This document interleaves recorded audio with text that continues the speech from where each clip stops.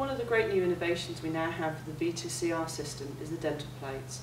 These are the size 2 and size 4 plates that we're used to using for dental radiography, but rather than having to have a separate processor or the snap and shape little ones for the film processing, you can now use CR plates and process them through your Vita. Before you use them, you do need to erase them because they are quite sensitive to light, and when you're actually using them, they need to be popped into a hygiene cover, which is one of these. These are single use. So once you've taken your picture and you've finished with it, you rip off the strip and extract your screen. So you can see this is the size 4. And then this simply goes into the holder that comes with the system. Slides in to the holder, and then what you do is pop it into the special dental plate holder. And that is very simple to do.